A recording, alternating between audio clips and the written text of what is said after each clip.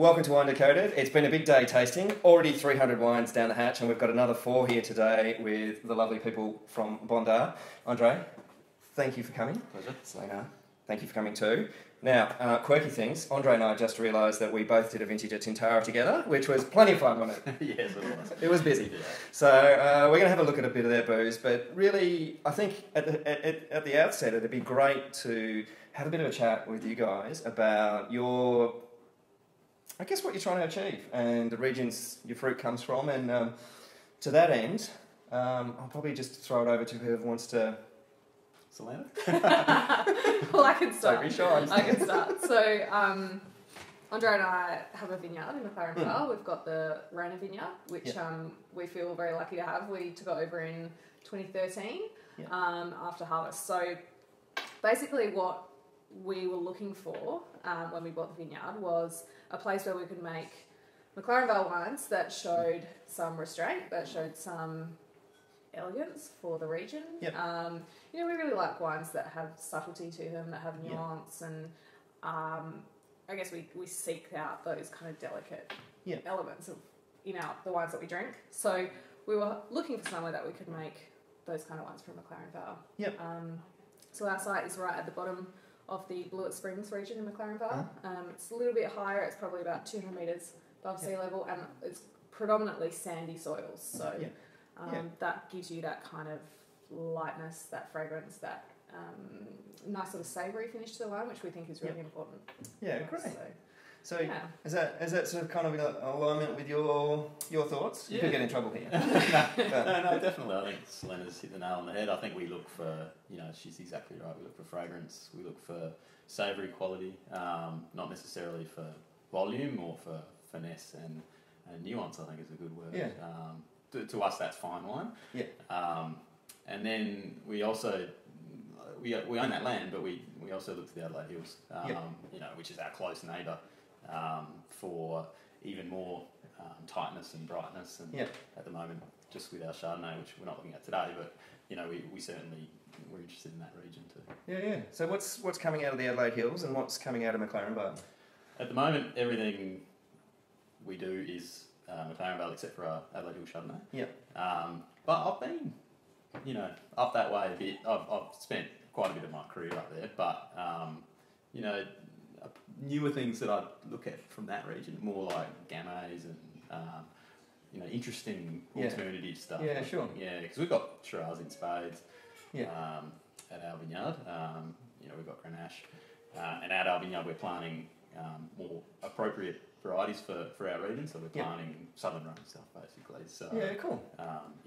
Carignan, Cinsault, Coumoise, and a bit of Touriga. Yeah, nice. I like Touriga. Structure, perfume, all combined in one. It's sort of a pretty yummy variety. And the others, again, all different characters that flow through to layer up a wine quite nicely if you blend them. Yeah, exactly. Yeah.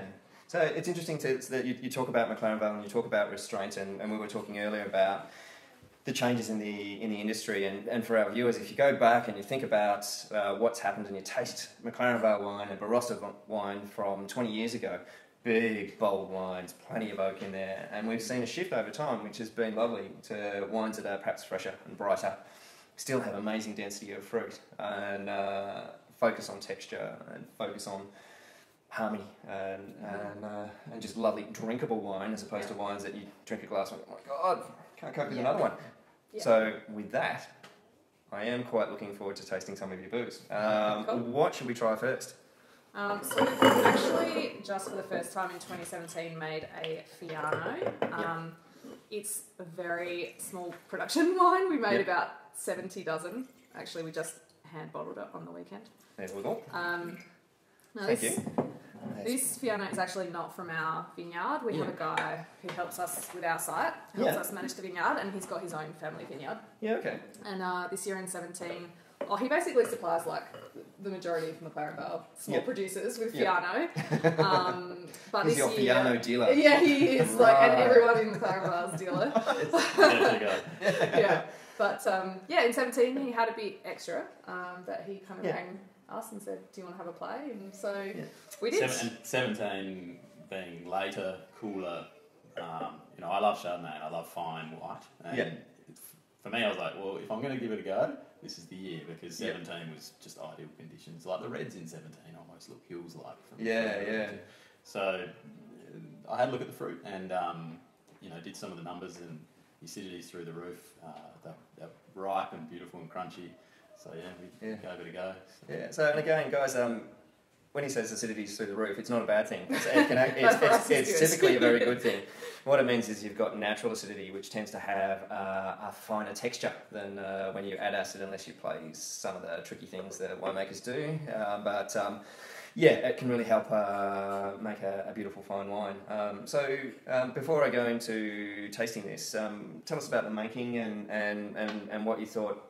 Bloody hard with your first go to say what are you going to do. It's almost finger in the wind stuff. But it is a bit. I think the first thing I did was have a chew and taste, and the skins are fascinating. They're quite peppery, quite thick. So I thought this could benefit from some skin contact. I thought I want to make it savoury. I think the ones I've tried have been quite fruity, so I was looking to temper that a little bit. So what I did is, we didn't have much. So the first lot of pressing, like the free run juice effectively, went to a ceramic egg, which we used for Grenache.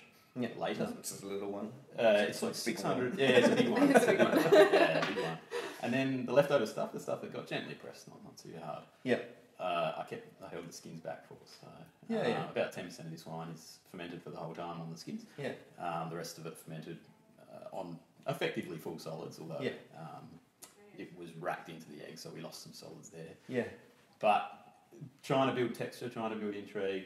But at the same time, this is kind of my take on almost essentially what's a natural wine, because all of those things happen naturally. Fermentation, it went through Malo.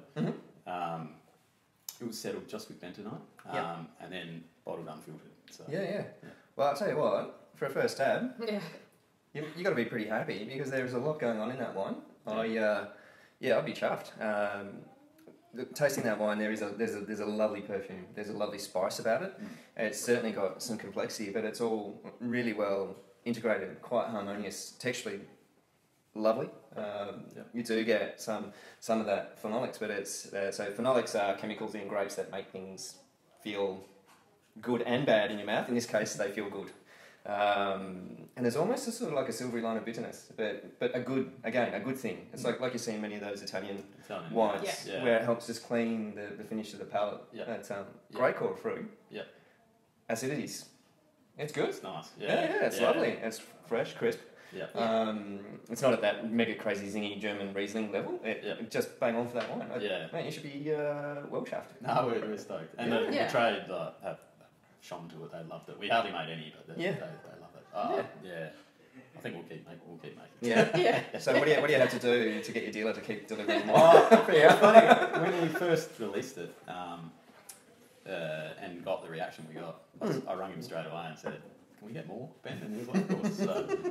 So no, we'll get more next year. But I think we'll only ever do a small amount. I think Chardonnay still for me is the king. Well, Chardonnay is a beautiful thing when it's done well, and it's just bang on. It's delicious, isn't it? Thank you so much for sharing that with me. That is, I think, one of the best McLaren Vale whites I've had in a while. So I'm pretty impressed with that one. I kind of want to drink it rather than tip it, but we need to move on. So let's have a look at your rosé. And move that one over. So rosé, for you guys, what makes good rosé? What are you making this one from? Sorry, it's Grenache mostly. There is 1% Counoise. All right, so we're laughing about. It's going to have a big impact on the wine. 1% Counoise. Now, the fact that it's used 1% is kind of funny, but do you know what? 1% can make a difference. When I was making sparkling, we used to do a little dosage, and we'd mix it up. The liqueur d'expedition. We would add literally per bottle a drop of a certain ingredient and a couple of drops of another certain ingredient. These are trade secrets. It's like Kentucky Fried Chicken, and they would make an incredible difference. So it'd be interesting. Can I discern the Counoise character in this? No, I doubt it very much. No, Grenache is truly the driver. Yes, we've got new Counoise in the ground, so it's going to be 2% Counoise next year. Awesome. No, but we've also got some new Grenache, so that'll keep the numbers nice and high on the Grenache side. Yeah. Okay. But really, Grenache is the driver, and in a not dissimilar way to the Fiano, we're looking at very raw material here. There's again in 17, there's no need to add acid here, even though the wine's been put through malo. Good balance for that. Yeah. So basically 3 batches. The first 2 batches I was more cautious with stainless, a bit of solids in the juice, but really it's about freshness and acid line. The last batch, I thought I need to add some breadth to this one, to the palate. So it was 100% solids fermented in oak, and it's really given it some phenolic, but not dissimilar to the Fiano. When you're not using sugar, you need something to give it some breadth and to balance that acidity. And in both these cases, I think that extra work, that winemaking work, is giving it that breadth. So. And laid in some lovely flavour as well. Yeah, exactly. No, we're really happy with it. You don't lose any flavour because we're not filtering or... Yeah, good one. So, look, very interesting trying that, because the natural acidity for McLaren Vale kind of surprises me. It's telling me something that you've got a pretty decent site and you're looking after the vineyard, because if you didn't, you wouldn't have that. So, are you, it's 12.5% alcohol. That balance between flavour, alcohol, acidity, you seem to be finding a nice little place for that. And is that part of that sort of elegance and restraint thing for you guys? Yeah, for sure. We're finding that Grenache is a bit... we're kind of testing how far we can go picking a bit earlier, and it tends to be a bit more forgiving for us than picking early. Sounds something like Shiraz, where it can be a bit green if it's a bit too early. Grenache tends to just be have a really nice kind of herbal kind of side to it when it's picked early. So in that sense, I think we're learning every year about our vineyard essentially. Do you know what? I love that, because what you're doing is you're getting out there and you're going, hey, let's push the boundaries. Let's see what this region can do. Let's see what our vineyard can do. We're prepared to go so far that it goes kind of pear-shaped. Well, sometimes, to make sure that we're making the best possible wine in the long run. Yeah. And that's a beautiful thing. And I think, look, this is a lovely wine. Some of the things Andre was talking about before was not using sugar in the wine. Sugar often in wine is used to mask a lack of fruit quality, fruit length, or length of fruit flavour and depth of fruit flavour. In this case, they haven't needed to. The wine looks good in that sense, great length, great depth. There are obviously sweet styles of wine that are rewarded by having sugar, and think of the great German Rieslings. Think of the beautiful Rutherglen Muscats and the wines from Spain and so on. The wines from the Loire Valley made from Chenin Blanc. In this case, with dry rosés, for me, they're kind of the way to go. I haven't had really a sweet rosé that I've enjoyed or loved. Maybe a couple of grams of sugar in a champagne rosé. But lovely wine, and the components Andre was talking about of the different winemaking elements, what he's doing, he's trying to introduce, and correct me if I'm wrong, different characteristics and different elements to the wine to make it more complete. And it's not really being very interventionist or very technical. It's just saying, you know what, if we do a little bit this way, relatively simply, if we do a little bit this way with a bit of skins or a bit of solids, we'll get a better, more complete wine that's more complex, more intriguing, layered with flavour and texture. Yeah, I mean, the ultimate aim is balance. And, we try and achieve that through blending. And to have the tools to put it all together, you do need to do, like you said, like some things a little bit further this way, some things a little bit further that way, and at the end you put it together and get something complete. Yeah, well, lovely. And with warmer weather coming, that's going to be ever so smashable. Yeah, I think that's right. As much as we talk about the complexity and all the different things we're doing, at the end of the day, these wines we just want people to drink and enjoy and be delicious. So if you're not thinking about your glass of rosé, that's fine. You're just drinking it. Isn't that the perfect attitude to have? Just drink it and enjoy it. If you want to get sort of cerebral about it, you can. Techie, but if you don't, cool, it's going to be a happy place to go. Yeah. Let's put that up there because I didn't before. Lovely wine. Thanks, guys. You're 2 for 2 so far. The strike rate is pretty good. Liv told me you're going to be okay. So, and I trust her. So what are we looking at next? Alright, so this is our Vineyard Grenache. I need to get a hold of this. Oh my God, because I've tasted a massive amount of Grenache today, and so it's going to be really good to see. Well, awesome. So, named for our vineyard.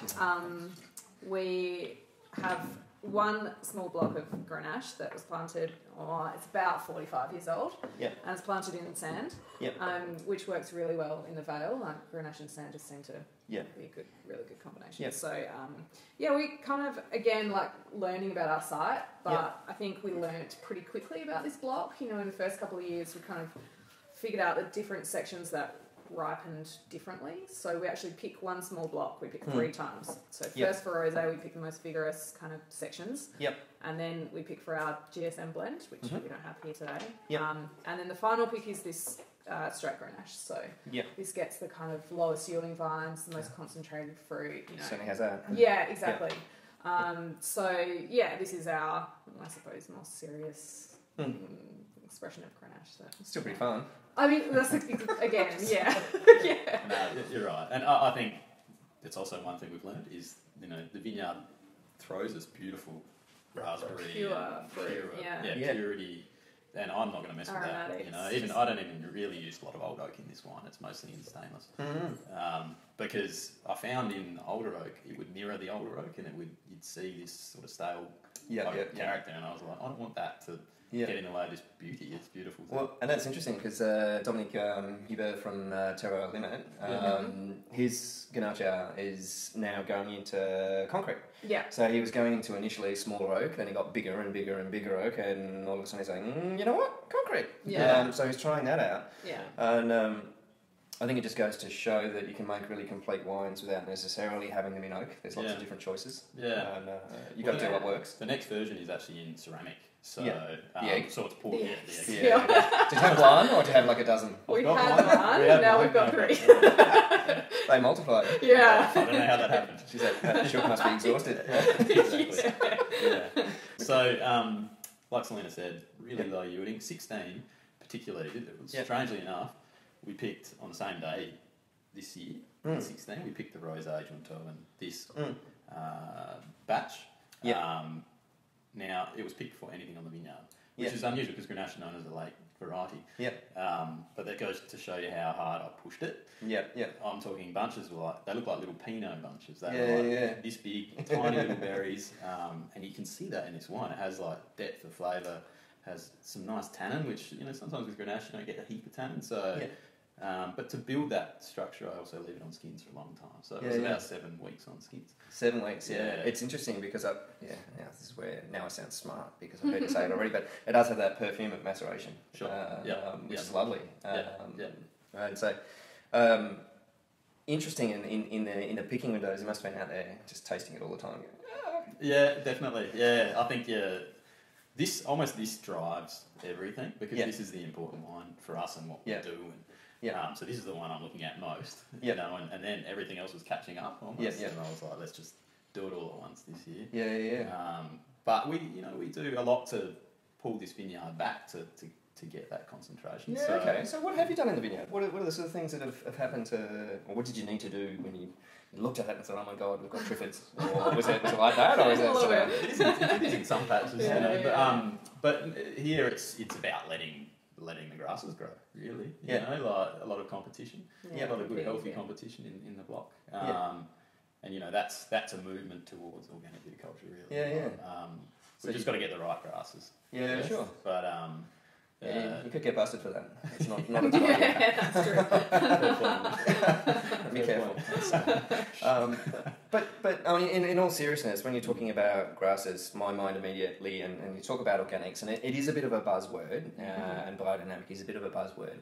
But when you go around and you see different vineyards, and you see ones that are looked after well, so many of them are, at minimum, a sort of a hybrid of some sort of organic approach. Maybe a little bit of biodynamics. And a lot of it seems to really be about making sure your dirt is in good nick. Able to hold moisture, for example. Must be hard in the sandy soil, you know, to hold moisture and, you know, build organic matter and things like that. Is that sort of the focus with the grasses and the organic kind of thing? 100%. Yep, definitely. The thing to think about this Grenache too is, you know, it's got good vine age. They're 40... They're about 45 years old, so It shows in the tannin. Yeah. It really does. Yeah. It's just great texture. Yeah. So out of all the blocks off of Rainer Vineyard, the vineyard we bought that Selena explained, this was the one that was the easiest for me to walk in and say, wow, like I don't have to do too much. I just have to work out where the different components are going to go. Yeah, sure. So, well, I tell you what, when I look at that wine, I see a hell of a lot going on. It has a beautiful depth and length of fruit. It still does have restraint.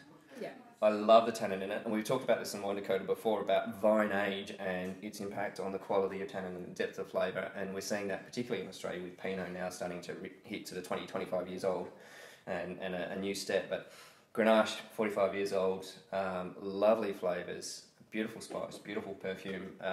Hey, 3 for 3. Looking good. What are we doing? Let's put that up there as well. Delicious wine. I would happily, I think, hook half a bottle of that and not have noticed and be ready for the other half. It kind of is one of those wines. Which like, is, where did that bottle go? Like, yeah, and it'd be interesting to see what do you think happens with this wine or will happen with this wine now as it ages? It's an interesting question because we made this wine for the first time in 2015. Yeah. So we've had History's one. hard. Yeah, we've had one example of That it one's so still looking far. It is, but it kind of Great. goes through phases. Like we found, for the first 6 to 12 months after release, it looked beautiful, and then it kind of went a bit like dull and dark. Yeah. But now it's coming back out again. So time will tell. Hard to tell. It is very hard to tell. Yeah. I think certainly they've got 5 years in them. Easy. Yeah. Easy. Yeah. Walk in the park for that. Yeah. It'd be just interesting to see, for you guys, how these wines develop and what changes in them as they mature. Exactly. Again, for you guys, this is a great example of why you need to buy more than one bottle. So that's a bit biased, but if you do have multiple bottles of wine, you can see how they evolve. When some wines do go into a flat spot, I think Condrier is a classic example of that. Sure. So first few years it looks amazing, goes into a hole for like 5 years, and then starts to come back out of it again and looks brilliant. So you either drink it in the first couple or you wait 10. Yeah. And it's and you only know that by experience, and it's not about a variety; it's about an individual wine. We've travelled a lot, visited a lot of wineries overseas, and we love that European mentality of understanding how things evolve, but also how you can taste the wine and then reflect on the vintage. And we love that. Tells a story of the year. We want that site-driven story. I think that's really important to us in all our wines. Yeah, it keeps it interesting, doesn't it? Yeah. And I think if you're fighting against that, you're probably not being honest with the fruit that you have in any given year. Yeah. And you're sort of trying to, then you will be intervening a lot and will be playing all the tricks to make things happen. Yeah. Look, guys, that is a lovely wine. I think beautiful restraint, beautiful spice. You can see the fact that it just doesn't need that oak at all. No. And the fruit and the tannin from the fruit on its own is enough to make that just a delicious, beautifully textured wine. Thank you for sharing it. That's Thank lovely. you. Let's have a look at... I'm going to just drink it. Just how does it compare to the other Grenache you've tasted today? Do you know what? They're all good, but all different. Yeah, so it's a variety that can be made in a really different way. Most of the Grenache I had today was from the Barossa. Okay. So different. Yeah. But all beautiful wines, and equally as this is a beautiful wine, and it's just lovely to see something from McLaren Vale that does have that delicacy. Because when I was there in the early thousands, people that were trying to do that would be outcasts. Yeah. So it's great that you guys have the opportunity to share the lovely fruit from this vineyard now with us. So lucky last. Let's do a swap. Okay. So that's there. What are we drinking? So this is our Violet Hour Shiraz. This is from 2016. So again, this just went into bottle a couple of weeks ago. Mm-hmm.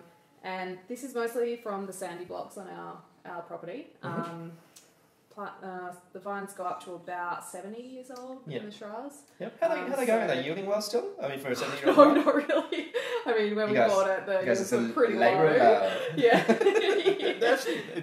They're balancing out They're now. patchy. Yeah. So when we talked before about the work we've done, it's mostly in Shiraz because Utipa's rife. It's a tough disease. Yeah, so it's about evening it out, and I think we're starting to see the outcomes, and the outcomes for me are that beautiful even ripeness. That's the best tool for a winemaker, because if you can pick and confidently know that everything's the same same, level of yeah. ripeness. Yeah, and yeah. You're not going to get surprised. And then there's that counterpoint that if there's something a little bit under and something a little bit over, maybe it adds a bit of complexity, so it all just does head in the whole time. But for you guys out there, Andre mentioned Utipa. Utipa is a disease that infects the old timber, old wood in the vine, and it starts actually from the top and works its way down. So quite often the solution is to cut them off at the base and let a shoot come back up again and retrain that. So you retain your root system, and the vine establishes faster again, and it's got all of those characteristics of old vine fruit once it re-establishes. But also with a vineyard that's perhaps a little uneven, that organic work of enriching the soil is going to help you perhaps bring back some vitality into those vines. Yep. Have you seen that starting to happen? 100%. Yeah, we mulch like very specific sites. Yeah. You know, we get, you can get people to take a photograph from on top. Yeah. And you can mulch to within a metre. You can see where there might be patches of Utipa. Yeah. So mulch is very important. And then on the very, very deep sand, we actually plant cover crops, which barley grasses, legume, to add nutrients back to the soil. Yeah. But we tend to roll them rather than cut them because it also protects in the hot sun. Yeah. Those Bouncing hot off sunny that McLaren sand. Vale days, it just takes the temperature out. It's interesting because it's there's a heap of benefits to doing things those ways. When I think my perspective, when you add an artificial fertilizer, it's like giving a grapevine cocaine. It's like, yay! And then they're like, oh. We need it again. Yeah. Give me more. But if you introduce those nutrients very slowly and gradually and do it by growing a crop and letting that slowly compost down, then you get a much more even thing. So, it's like a diabetic and a glycemic index. You're making a vine happy. Yeah. It's a great approach to have. This Shiraz looking very tasty. Thank you. You're 4 for 4 so far. Look again, really enjoying that. I'll go first this time. Lovely balance in the wine. There is no real overt oak characters in this wine. It's got lovely mouthfeel. The length and depth on it is brilliant. McLaren Vale can almost, at points, be so inky and so concentrated that it's over the top. This has a really lovely balance between getting to an extreme level and being underripe. It's not underripe at all. I don't even know why I use that word. It seems to be, for me, bang on. I love the flavours and the richness of it, and there is complexity in there again.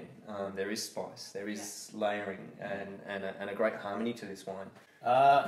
We love it. I think, as I mentioned, we've been slowly getting used to our Shiraz.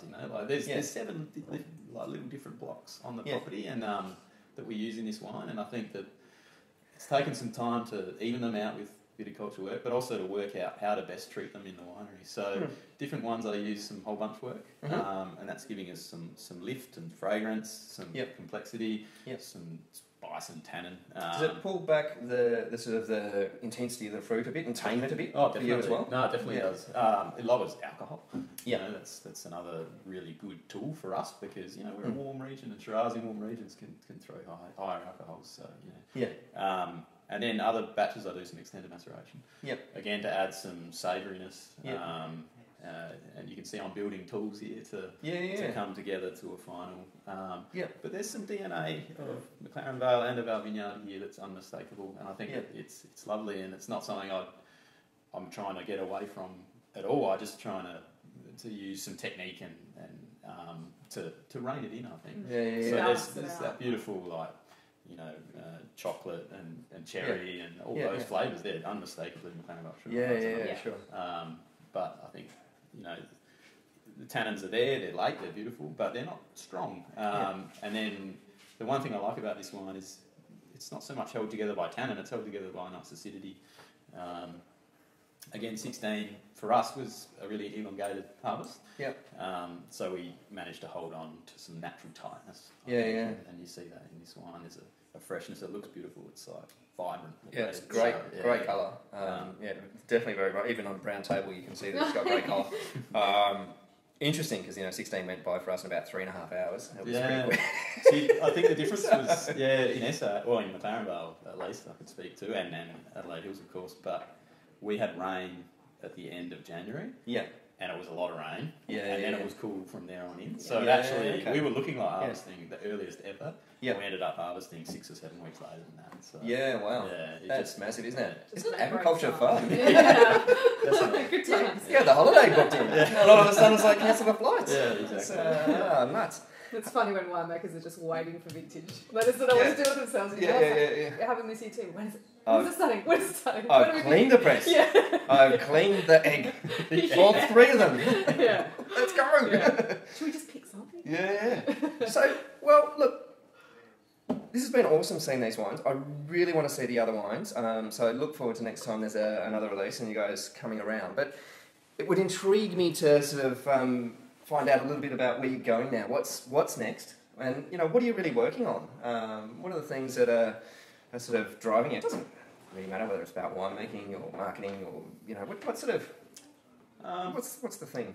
Cash in the bank, obviously. You broke now. Yeah. We are, we're 100% on Bondar Wines as of August 31st. Yeah. Both of us, which is fantastic. So that'd be great. Andre's quitting his day job. Which is nice. Building a little winery. Yeah. Yeah. Awesome. Because I'm a control freak, but also, to me, to control quality is it's our main driver is to produce something of high quality, even at a low range. So, I want to have that control, but I want something really simple. It's going to be just it's a shed, basically. Yep. So that'll be fun. And then, what else? We've got some new plantings going in, so... did we already talk about that? Yeah. So Yeah. the different but that's going to be great, because you've Yeah. got different Rhone varieties. Yeah. Where have you got your material from to plant those? Have you sort of gone out and selected from somewhere else, or you got stuff from nurseries? Yeah, nurseries. Yeah. I'm pretty careful with the graft. Well, I want to graft onto rootstock. Yeah. For a number of reasons. Like salt's a real problem in our area. Yeah. So we want good Salt kills vines. good salt exclusion. Yeah. And then there's nematodes and phloxera, of course. Yeah. We don't have phloxera, but sure. And Not there. nematodes Yeah. are rife Yeah. in sand. So sure. but again, to get those good even blocks, where they're all sprouting up and ripening at the same time. I think, so look, it just makes sense. Yeah, some good sort. It's a great approach to have. Yeah. Having said that, we have taken a lot of cuttings off our oldest block, which is 74. I can't remember exactly. And just gone own roots with that. A lot of the places around the vineyard. So I think there's a bit of a. You kind of just have to, don't you? Yeah. You've got to give everything Playing away. around, Yeah. The awesome thing is that you won't know the answer for another 50 years, and even then something will happen and you'll change your mind. Yeah, So that's right. That's great. Yeah, it's fantastic. Guys, thank you so much for coming today. Thank you for sharing your time and your wines. They are beautiful wines, and they continue to build my confidence in what's happening around Australia and how energised Australia is to make wines that are just more delicious.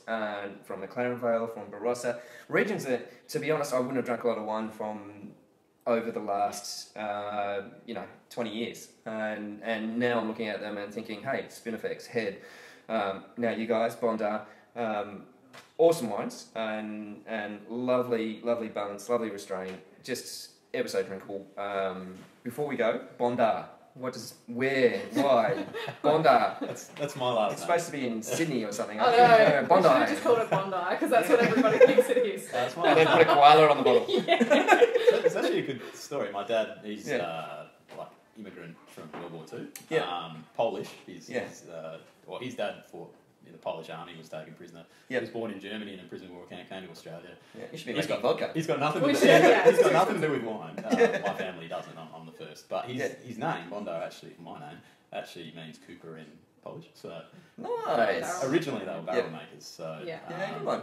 But So how's your skills with the hammer and the I'm alright and the hoop driver? at fixing them, but that's about it. Yeah, big chance. Yeah. Well, once again, the guys from Bondar, Silena, Andre, thank you. Cheers. Thank you. Thank you. That was sensational. Looking forward to trying more of your wine.